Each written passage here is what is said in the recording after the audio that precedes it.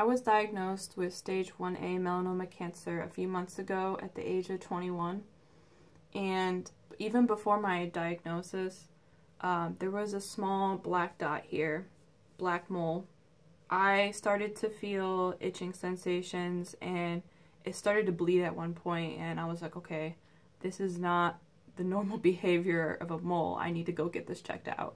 And so I set up an appointment with my dermatologist, and she does a biopsy, skin biopsy, and she took a biopsy of this mole here, and then I had another abnormal mole on my upper thigh. And the procedure is that they first numb up the area with lidocaine needles, and honestly it hurt really bad, and I cursed the doctor, but then after that I didn't feel anything, and then they just literally shaved off my skin, and it looked terrible. But about a few weeks after the biopsy, my results came back, and the one on my upper thigh came back negative, but the one on my upper arm here came back positive for stage 1A melanoma, and my doctor told me that there is no chemo, radiation involved, nothing like that.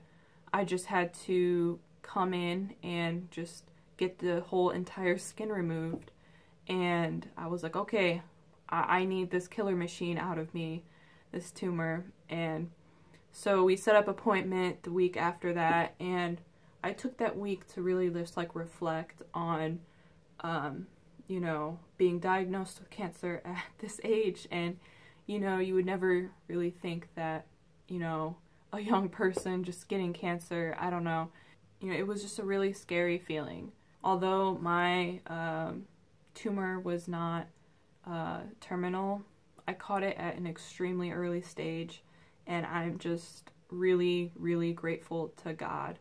I'm very blessed to have Him in my life, and I just know that I have Him to thank for working His miracle on me. I volunteered at a hospital one time, and I also job shadowed a nurse, and there are a lot of kids who are terminally ill who are worse off than me, and it just really puts things into perspective that, wow, you know, I could be going through much worse, but I'm just really lucky that I'm not terminally ill. I don't have a terminal disease that there's no cure for. And so when you only have one life to live and you're at this age, you don't really think about your life, that you could die. So, you know, getting diagnosed with cancer, I do not take this life for granted. That's what's really hit home for me. I don't want to take this life for granted. I want to milk this life for all that it's worth before I die, or when I die. And so I'm so blessed to have people who love me for who I am, despite my shortcomings. Although it was really scary, it's a part of my life, and I know that there's a chance that this cancer could come back in my life. I just have to be vigilant and make sure that I check my skin. So I go in for the surgery a week after my diagnosis, and she took margins around the mole, and then she took triangles on both sides of healthy skin so that when they close it shut, it will match up, essentially, when you close it up. And so, you know, for a little dot, they took out a lot of skin. They take out extra skin, healthy skin, to make sure that the tumor hasn't spread anywhere. I was on the operating table, and I was awake for the entire process, and the nurse comes over, and she has like a handful of needles, and she proceeds to like just, at first it's just pain, and then after that I don't feel it, but she was like, wow, I've never put this much needles into a patient before. I was just like, oh my God. Oh, Jesus Christ, help me. And so once they numbed me up, my dermatologist, I didn't feel anything, but the worst thing was the tugging and the pulling. I could feel that. I could feel the tugging and the pulling of the skin when she would sew it shut. And the whole procedure and the whole surgery took about 30 to 45 minutes. When the nurse would blot the blood on my skin, I could feel that. That was the most weirdest sensation ever, because you feel the pressure and the blotting, but you don't feel any pain. And it's the weirdest sensation. It's the same thing with the tugging and the pulling. You don't feel any pain, but you feel the tugging. It's just so uncomfortable. But I got through it, and the pain looks worse than it actually felt, because so the doctor, she stitched at least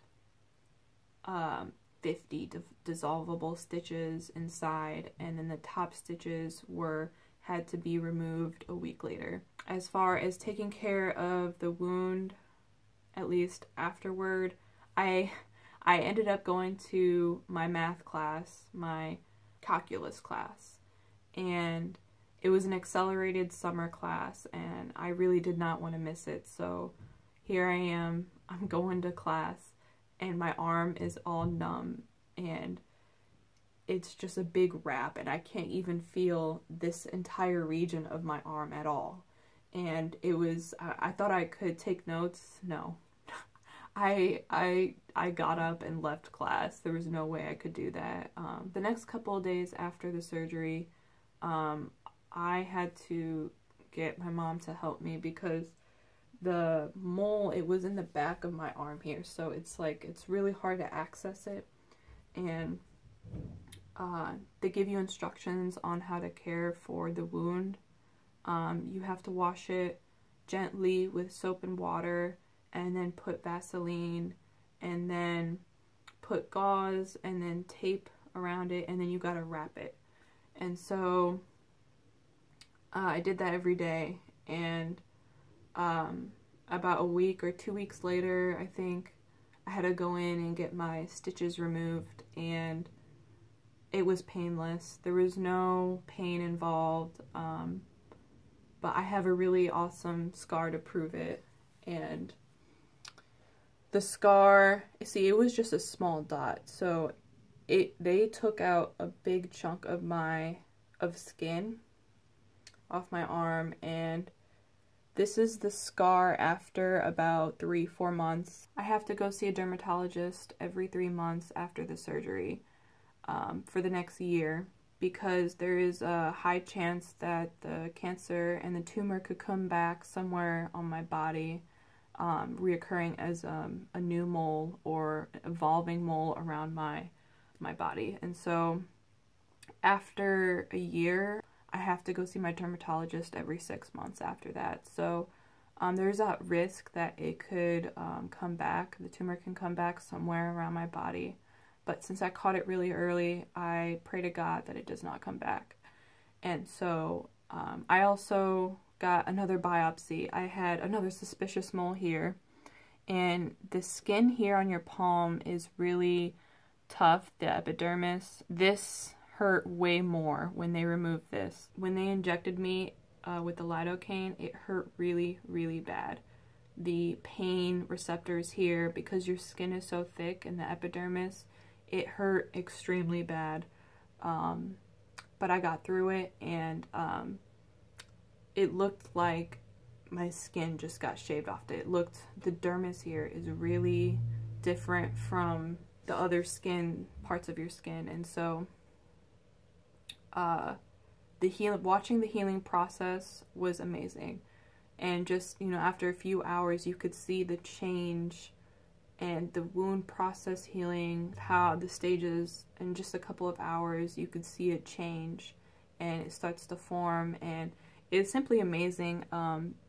The skin essentially regenerated itself. It's like it never even happened, and it was like a dark mole. A few weeks after my biopsy there, it came back negative, thank God. And I also had another one on my back, and that came back negative as well. So I'm very grateful that I'm alive. Praise the Lord.